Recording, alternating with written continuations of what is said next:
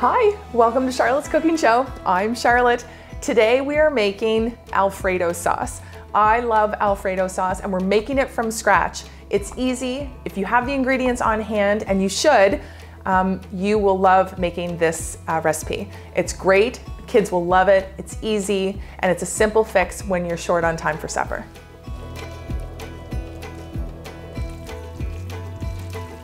I love Alfredo sauce, but I have to admit, for years I bought those packets of the powder and they're great in a pinch, but I always found that they were just a little bit too high and kind of salt. They were a little too salty, but this recipe is so great. It's creamy, it's fresh, and it uses really, really simple ingredients. So the recipe calls for 2 cloves of garlic. Normally I would put that through my Pampered Chef, garlic press, but today I'm actually going to put it on my little fine grater. And this is kind of like a zester. I'm just gonna run the clove across it, and then from the underside, it's going to create like this beautiful garlic paste for me, which is gonna be delicious in the sauce. So the first thing we're doing is we have our water boiling, and we need to add some salt to that water, because whenever you cook pasta, you have to make sure that the water is properly seasoned, because that great seasoning is going to transfer to your pasta. So we're going to throw in a good, healthy 2 handfuls of good kosher salt to get that water nice and seasoned.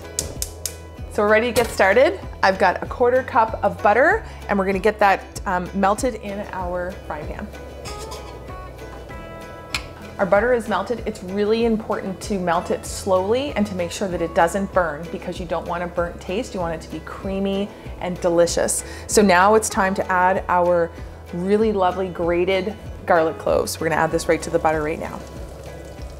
Butter and garlic smells so good together. Because it was so finely grated, it doesn't take any time at all to cook. So just stir it very gently, and then you're ready for your 1 cup of heavy cream. Ready to put our pasta in. So we've got a nice rolling boil here. You're going to have your fistful of pasta like this. I've got this package. You're just going to drop it into the center, lift up, and just let it fall all around. And then let the pasta kind of cook and fall into the pot of water. Your next step is the freshly grated Parmesan cheese. And this is where fresh really is best. So I've got we need a cup, which is about a good hearty handful of Parmesan cheese.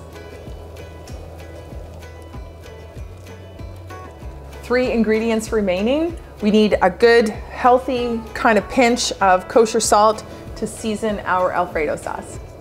Next, a good pinch of freshly ground black pepper. And finally, the next secret ingredient is nutmeg, a 1/4 teaspoon of nutmeg. This gives it a really kind of nutty, delicious flavor, and it really pairs well with that Parmesan cheese. Our sauce is all set. I've got it just on really low heat. It's got a beautiful, nice thick consistency. That cheese is melted in. It's so delicious. Our pasta's almost done. How do you know if your pasta's done? Well, you could read the instructions, or you could just whip it at the cabinet. So we've got this pasta. We're gonna bring it over, and we're going to put it into our beautiful sauce. All right, this meal came together really, really quickly. If you want to add chicken breasts, cooked chicken breasts, or jumbo shrimp, or whatever else you'd like to add into your Alfredo noodles, you certainly can. But just on its own, it's really hearty and really delicious. So let's serve it up, shall we?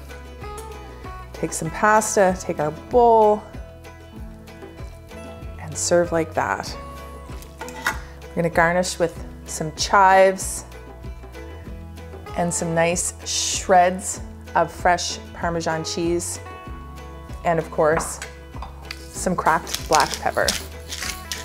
Doesn't that look perfect? And of course, you need some wine to go with it too. It's a great meal. It comes together really, really quickly, and I guarantee you your kids are going to love it. So, bon appetit. Alfredo sauce, enjoy.